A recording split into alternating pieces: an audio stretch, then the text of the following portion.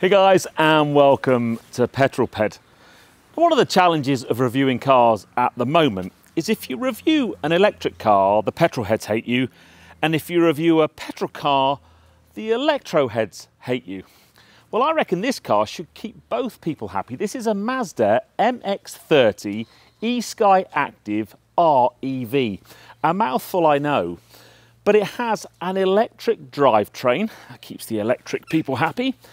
And it has something that it shares in common with some pretty cool Mazdas of the past. The RX-7, the RX-8, even the Le Mans winning 787B, because that car has a rotary engine.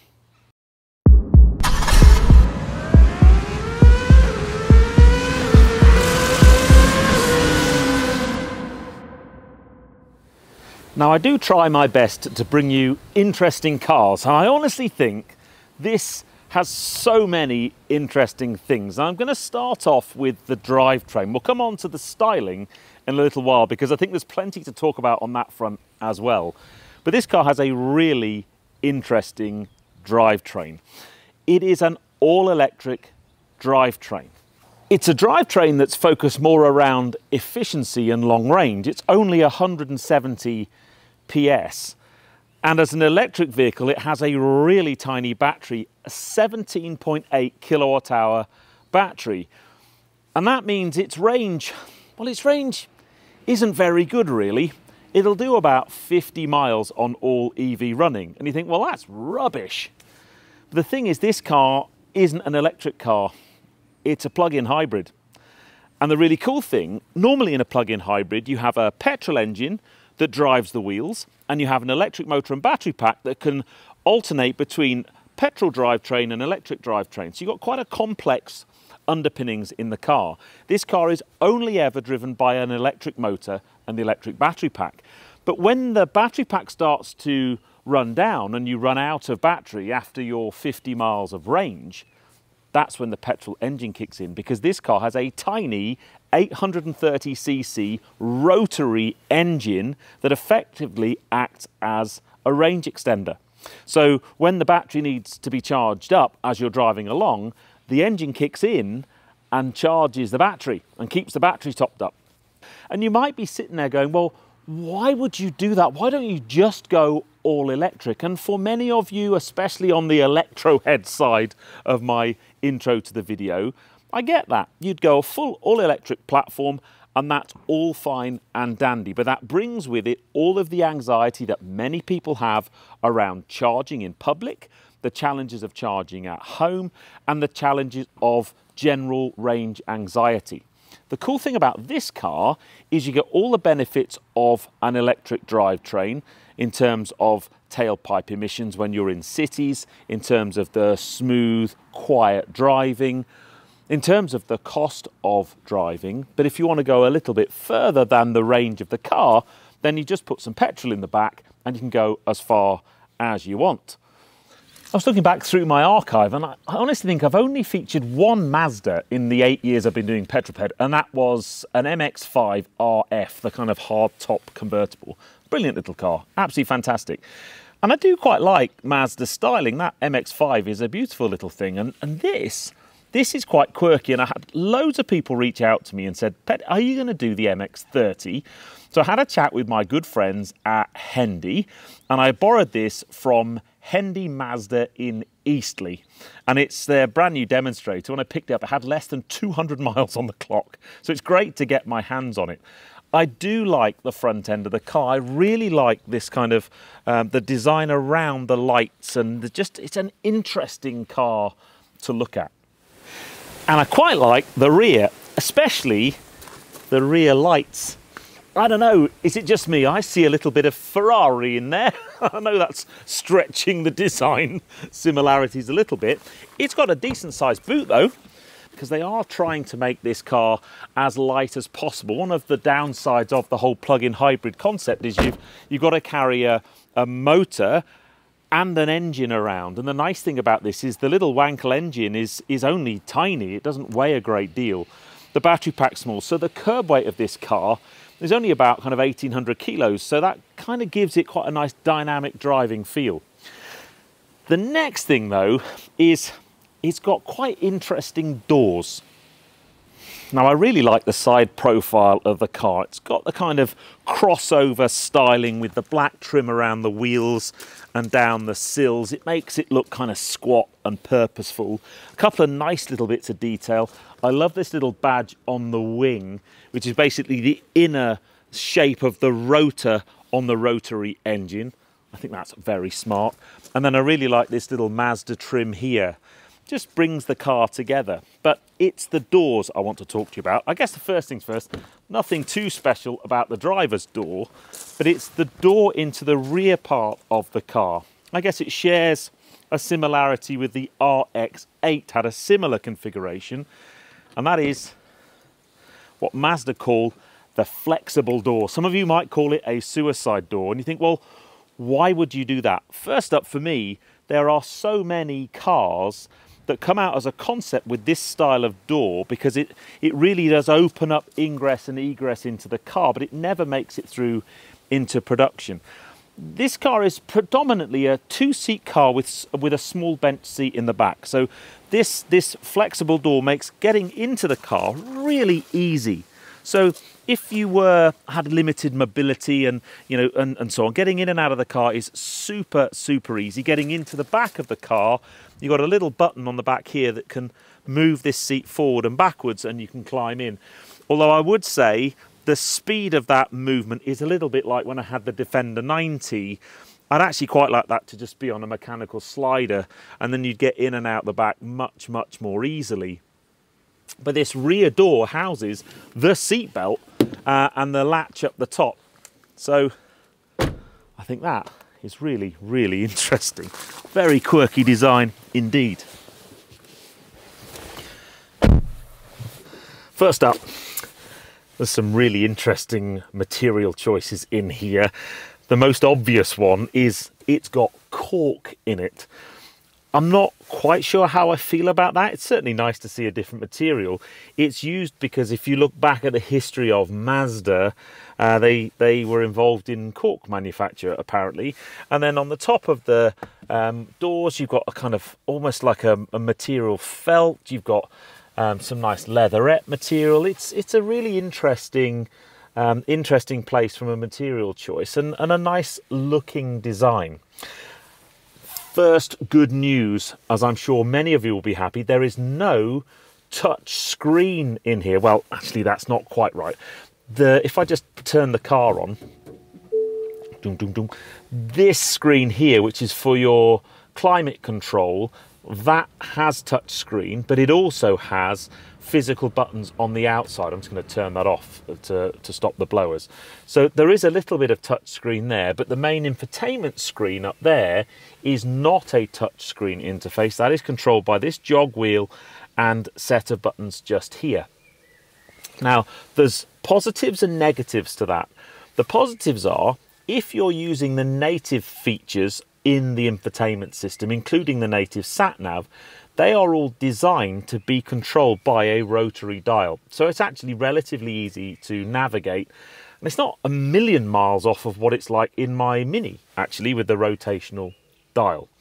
But you can also use Android Auto and Apple CarPlay, although it is a wired connection. And that wired connection, frustratingly, is behind this screen. There's a tray, and I've got my cable here for my iPhone. And then so when you plug it in, you put your iPhone down there, which is a bit annoying, although there's an argument to say you shouldn't be touching it when you're driving anyway. And then you can put Apple CarPlay on there. The challenge with that is Apple CarPlay and Android Auto as an interface, they are designed to be interacted with using touch screen. You can interact with them on a jog wheel. It's just a bit clunky, but many of you will be happy because it's not touch screen. And then just in terms of drive modes, before we get driving, because I think the best way to describe stuff in this car is when we go out driving. I've got 3 drive modes, and there's a little selector here just next to the gear lever. I can put it in EV mode. That forces the car to run in EV only. Just in terms of performance, by the way, this car will do 0 to 62 in about 9.1 seconds. and is limited to a top speed of about 87 miles an hour, which is still 17 miles an hour above the speed limit.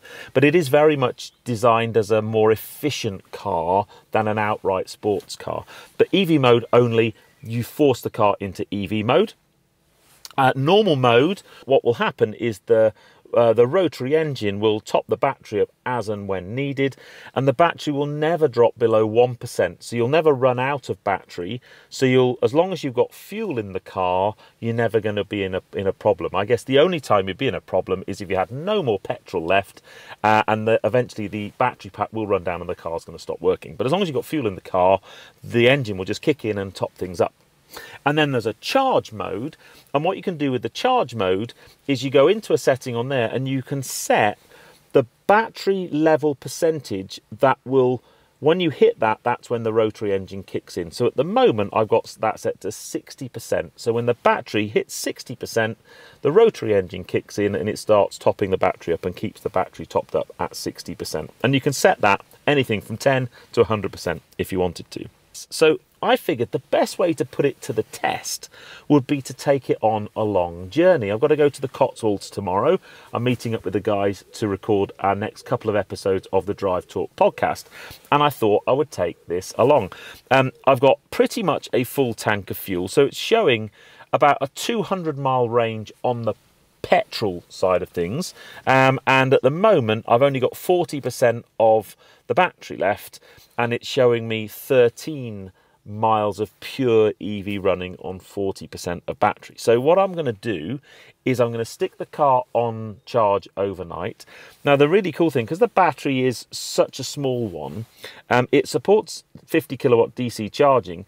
You can get a 20 to 80% charge in this in like 20 minutes, and even on a 7 kilowatt wall box like I got at home, I can do a 20 to 80% charge in about an hour and a half. So it's very quick to top the battery up if you are going to plug it in. But yeah, really interesting. So the next thing we're going to do, put the car on charge overnight, and then tomorrow we're heading to the Cotswolds. Okay, it's now the next morning and we are ready to head off on our little road trip. The car's been on charge overnight. I do have a companion with me. You coming on a road trip, dude? I have the petrol pooch with me. I've got 2 hours 20 minutes, 115 miles for my journey, and on a full battery I've got 44 miles of pure EV running, a combined petrol and EV range of 230 miles, and I've also reset the trip for both MPG and miles per kilowatt hour. So I reckon that should do us. So I'm going to get going, and then on the way I'll talk a little bit more about what this car's like to drive. So on our way, how quiet and how smooth is this car? How big are the potholes down my road? Really bad. So yeah, I'm going to just be in normal mode. I'm not going to force it into EV because I would only do that if I was going on a short trip within that 40 miles. If I was going into Chichester and back, or a 10, 15, 20 mile journey, then I'd force it into EV and just run on the pure electric. I'm going to put it in normal mode, so I will deplete the battery a little bit, and then the plan is, once I've depleted the battery below, now I think I've reset the charge limit to 70% just as a demonstration. So what I'll do is I'll wait until I've depleted the battery to below 70%, and then I'll put it into charge mode, and in charge mode I'll basically be able to carry along driving, and the battery will charge itself back up to 70% and then stay at around about 70%. But at the moment, pure electric drivetrain, the little rotary engine isn't spinning at all, yeah, we're off on a bit of a road trip. Let's head off to Broadway. So we're on our way to the Cotswolds, to Farnham Estate, where we're going to be recording an episode of the Drive Talk podcast. 2 episodes actually. We've got Becky Evans on first today. That's tomorrow's episode, so Pat's going to have to do some really quick editing, and then we're recording a second one this afternoon. So a busy day. We're a few miles into the journey, and I'm still all electric. The engine hasn't kicked in at all yet. I'm averaging 2.7 miles per kilowatt hour, which is pretty efficient. One thing I would say though, it sorted itself out now. The speed sign recognition was showing 60 and I was actually in a 30, which is a bit naughty. Now, this car is not a performance car. Some of you might get in this car and think it's a bit slow and a bit lackluster, but I guess I'm trying to think, not everyone is as performance obsessed as me. An electric car doesn't need to do 0 to 60 in 3 seconds. This is a normal family car for normal people to do normal journeys, and its performance is adequate for you to do that. It's just not, it's not zippy and it's not buzzy like some electric cars. That said though, once you are in an open bit of road and you can start to put the car into some corners, it has very good road manners. It has a lovely feel to the steering. We're in a national 60 now, so that's me flat to the floor, and I'm from 40 up to that 60. So it's progressive acceleration, not set your hair on fire. But once you are going, it's really, really smooth. Now, interestingly, the little rotary engine has now kicked in, and listen, I can't hear it. It's so quiet. There's a tiny hum in the background, and it won't be picked up on the mics on my cameras at all. It's like a in the background. It's so quiet. So it's now charging. I'm now down to 62% of the battery, and I'm still in normal mode. I haven't put it into charge mode yet. The other thing to note is, like a lot of EVs, on the back of the steering wheel I've got 2 paddles to adjust my regenerative braking. So I've got my regenerative braking set onto the maximum. I wouldn't quite say it's one pedal driving, but when you lift off the throttle you can feel the car slowing itself down. And again, that isn't a feature that you find in that many plug-in hybrids, but because this is an electric drivetrain, that kind of makes sense, and it fits in with the character of the car. So I'm finding this fascinating. I jump in and out of so many different types of cars, petrol and diesel and self-charging hybrids and plug-in hybrids and full battery electric. And this is like a kind of aggregation of all of those things. It's got characteristics of all of those cars. Now the petrol engine's kicked in a little bit. I've just noticed that my MPG is showing as 288.9 miles to the gallon. But that's because it kicked in for a very short period of time. I think for those numbers to make sense, you need to be patient and you need to put some miles on the clock. But it's fascinating as well that this car's indicating both MPG and miles per kilowatt hour. Again, the first car I'm pretty sure I've been in that does that. Flat chat, that's it, foot flat to the floor.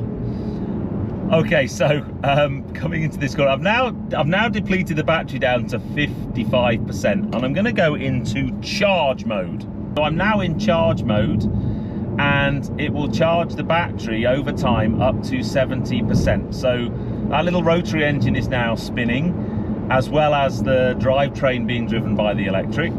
So I should go from 54% up to 70% whilst I'm driving along.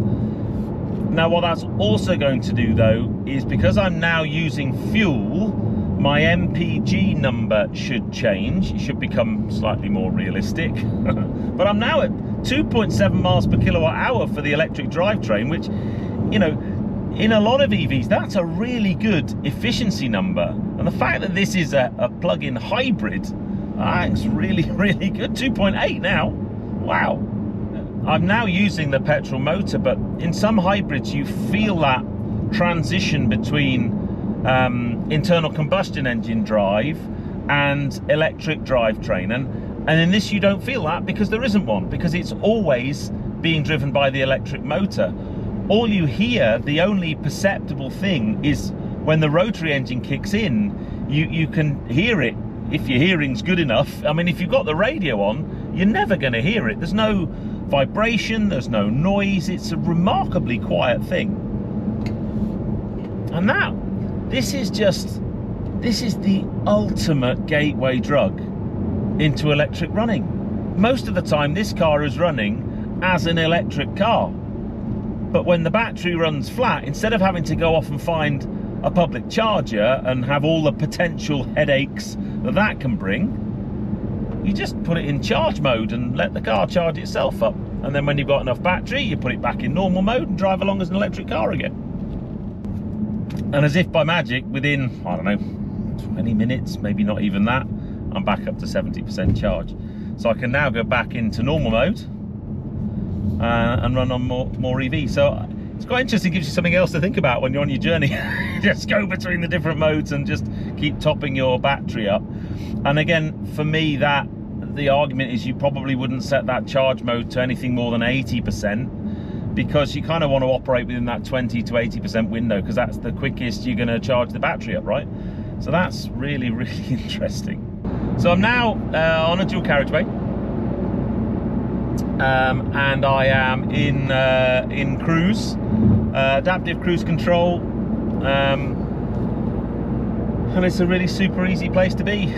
Battery's now dropped down to about 40%. Last time I spoke to you was at 70. So I'm actually using engine and battery at the moment.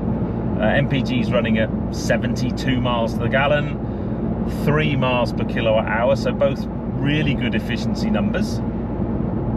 And when you're just sat here using adaptive cruise, now the car only has a maximum speed of 87 miles an hour, but like I said before, that's still 17 miles an hour faster than you should be going anyway. I wanted to just very briefly talk about the whole rotary engine thing, because some of you might be sitting there going, well, hold on a minute, but rotary engines are, when Mazda ran them in RX-8, I think they'd be the first to admit, I had a next door neighbour with one, terrible on oil consumption, not particularly good on fuel consumption, and they had some reliability issues. But a lot of those were to do with the way they were driven, because rotary engines, when that's just the form of propulsion for the car, often have quite a high red line, and that's a kind of flexible red line as well. So you'll find that the cars are driven quite hard. And that going up to the red line, driving hard, that's where you start to get the kind of reliability issues.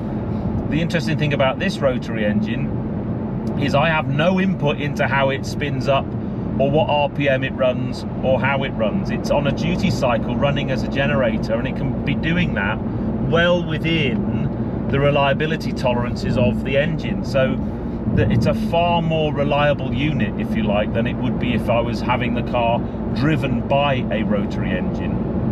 But it's small and it's compact and it's light, and I think it's really very cool.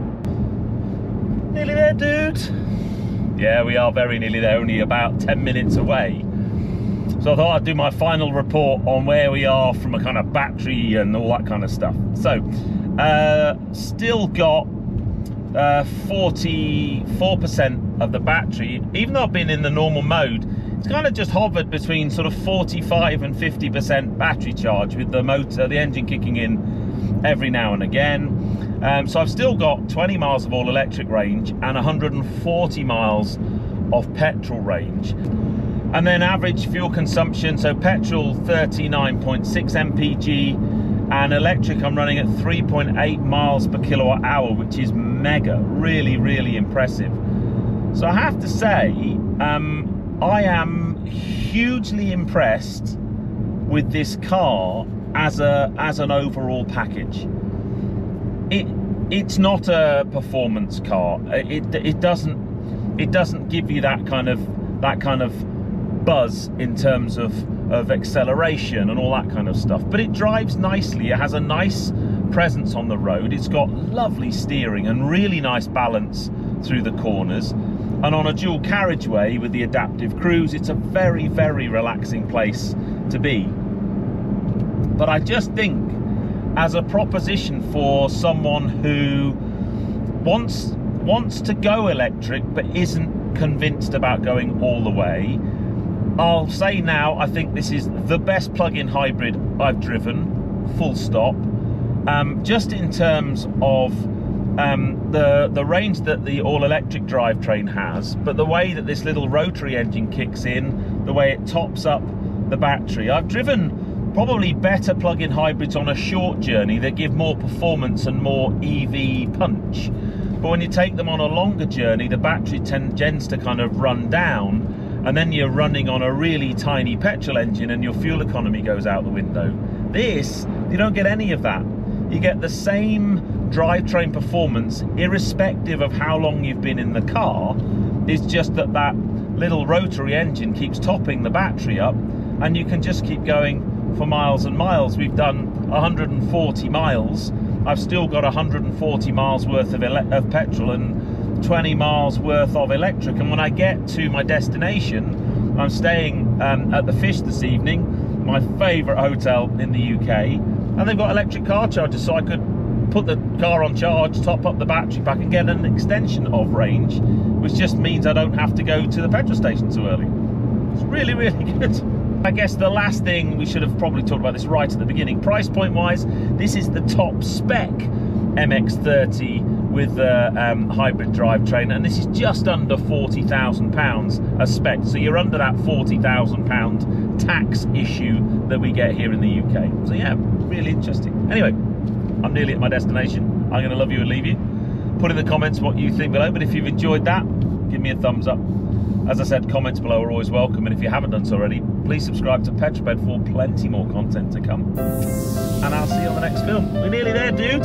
And you get to see Uncle Joe and Uncle Pat. Yeah, and stay at your favourite dog-friendly hotel. Yeah. Oh, you alright, dude? Anyway, you take care, guys. Drive safe.